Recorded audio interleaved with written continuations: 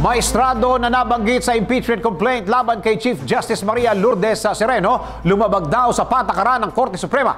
Pinakakasuhan ng isang grupo si Associate Justice Teresita de Castro dahil sa umano'y paglilik ng mga dokumento laban kay Chief Justice Maria Lourdes Sereno. Kung ano ang batayan ng grupong ito sa pagsampa ng reklamo kay Justice de Castro. Alamin po natin sa report ni Vien Dacles.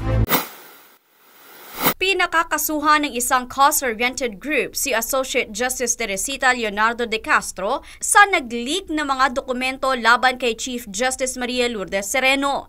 Ayon sa Filipino Alliance for Transparency and Empowerment or FATE, kailangang imbestigahan si de Castro sa paglabag sa bagong Code of Conduct sa hudikatura. So this is actually a very serious matter that requires full-dress investigation by the Supreme Court, because it violates the confidentiality rules strictly observed by the magistrates.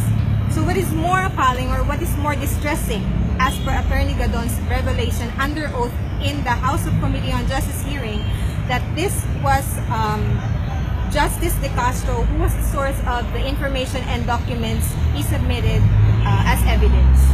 So this breach of confidentiality by a member of our High Court exposes the Supreme Court, which is the last defense of our democracy, to danger of being used by groups with vested interests.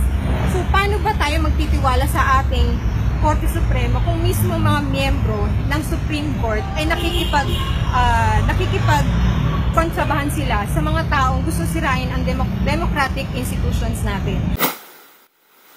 Reklamo ng grupo, hindi dapat lumalabas sa mga confidential na dokumento ng hudikatura at dapat imbestigahan ng Court en Banc ang bagay na ito.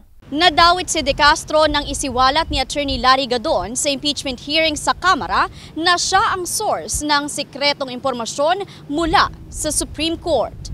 Para sa MBC Network News, Vien Dacles, DZRH News, naglilingkod sa pagbabalita. Para updated ka sa mga ganapan sa loob at labas ng bansa, mag-subscribe sa DZRH News Television YouTube channel. Mag-like, share, comment at i-ring ang bell para araw-araw updated ka.